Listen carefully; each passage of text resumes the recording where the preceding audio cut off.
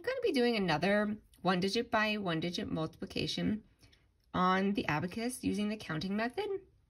So I start here with my multiplicand and I want to set that in the extreme left. And so I'm going to set 3 on the left-hand side of my abacus. 1, 2, 3. Now I'm going to say the multiplication problem as I start on the extreme right and touch each rod. 3 times 2. And where my finger lands, I set my multiplier. 1, 2. Now I'm going to move my right index finger to the immediate right of my multiplier, and I'm going to use my left index finger to read my problem. Let's start here. 2 times 3. 2 times 3 is 6.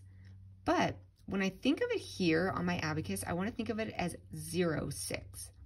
So I'm going to say 0 and set 0 in my tens rod, and then 6. So I need to set 6 here in the units rod. 1, 2, 3, 4, 5, 6. Before I can read my product, I need to clear my multiplier, and then I can say my answer is 6. So I want to show you how that could have gone wrong if we didn't say 0, 6. So let's put the 2 for the multiplier back on. I'm going to clear this. If we did not say 0, 6, we might have set the 6 in the tens rod.